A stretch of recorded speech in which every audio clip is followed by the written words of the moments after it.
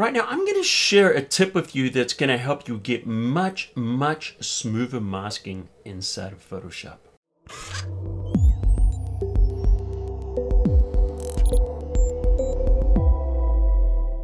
Hey Cafe crew, Colin Smith here from photoshopCAFE. Let's get started. And by the way, if you haven't yet subscribed, do me a favor, hit that subscribe button and become part of the Cafe crew. Alright, so I'm going to show you something of masking that very few people realize. So we're just going to use this picture of a woman and then a cat on top. So this is not so much about the artwork as this is just understanding the technique I want to show you. So the first thing we want to do is create a hidden mask or an inverted mask. So hold down the Alt or the Option key and then go in the Layers panel and click on Create Mask. What that does is it creates a black mask which hides the contents of the layer. Now to bring back the contents of the layer, we're going to paint white in here. So let me just hit the D key, reset the foreground, background colors. Let's grab a brush and we're going to start to paint. Now, some people use flow, some people use opacity. Check out my tutorial, it talks about the difference. I'm going to drop the flow down to 10% and we're going to start to paint in a little bit here. So what happens when you want to paint in a specific value, like maybe you want to do 20% here?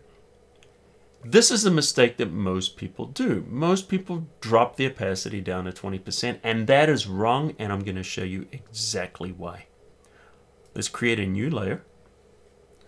And I'm just going to fill this with black, and then we're going to create an inverted mask. Okay, so this is just basically, we're going to paint on the black on the side so you can clearly see what's going on. So let's turn the flow and opacity up. By the way, opacity is basically how transparent it is and the flow is how fast you get there. So how a layer mask works is simple. When you paint with white, it reveals the contents of that particular layer. If you paint with black, it hides the contents of that particular layer. Check out my other tutorial on masking basics. Let's continue. What most people would do is if they wanted to paint 20% in, they're going to drop this opacity down to 20%. And this is wrong, and I'll show you why. Okay, so we're going to paint with white. And as I paint with white here, we're going to start to paint 20%. Now, it doesn't matter if you're using a mouse or a graphics tablet. I'm using a graphics tablet right now. But here's the thing. Yes, it's adding 20%, but if I lift and then I apply again, it adds another 20%. If I lift, I add again, it adds another 20%, another 20. And then at this point, to try and get everything smooth and even is very, very difficult. So opacity is not the way to do that. I'm going to turn the opacity all the way up rather than using opacity. So go under the color picker. This is how it normally looks, but choose this item here. This is going to give us brightness. Now choose 20. So rather than choosing an opacity, we're choosing a shade of gray with 20% white. Click OK. Now watch what happens. If I go up to the other side here and I start to paint, and I lift it and I paint on top of it, look at this. I'm getting exactly 20%. And even if I go all over the place here, it brings us back to 20. But this does even more. Because when we use opacity or flow, what it's going to do is it's just essentially going to keep stacking more and more paint. Because we're working digitally, if we're on our mask, remember this was supposed to be 20? Now if I paint, this will just take it straight back to 20. So if it's lighter, it'll darken it. If it's darker, it will lighten it. And look how smooth and perfect we can get that 20%. Now, if we combine this with flow, and let's take our flow down to a very low amount, like I'm going to do Shift, and then I'm just going to type in 0.5 really fast. With the Shift key, that's going to give me 5%. Now, what this is going to do, I'll just paint over our model here with the 20%.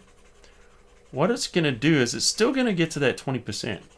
But it's going to get there a little bit slower. So we can start to blend and fade it, but it's never going to go beyond that 20%. So this enables us to blend these edges and get them beautiful and smooth and precise.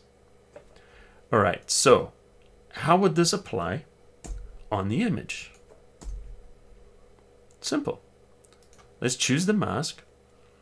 And if I wanted to create 20% fur in this area, I can just go in here and just paint. And I'm going to get this beautiful, smooth transition of exactly the amount of transparency I want. I don't think it's enough. So let's tap on there. And what if we change it to 40%? Just type in 40. Paint on those edges. And now, look at this, we're going to get 40% of that fur. And in fact, let's just turn the flow all the way up so it just gets there instantly so you can see what I'm doing. And see what we're doing now is we're getting 40% of that.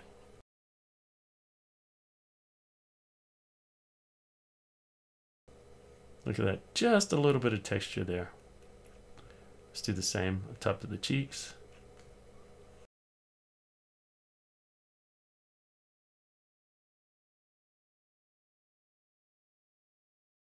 So why don't you try this method for yourself next time you're trying to create a little bit of transparency in your mask, and you'll find that this technique will get you much smoother, more even masks. So I'm curious, guys, did you know this already? Or was this something new? Let me know in the comments underneath. And by the way, if you're new, welcome to Photoshop Cafe. And I noticed only 20% of people that watch videos are subscribed. So do me a favor and hit that subscribe button, and that way you won't miss any of my concise tutorials. So anyway, guys, I hope you liked this. If you did, hit that like button. It helps us with the algorithm on YouTube. And until next time, I'll see you at the cafe.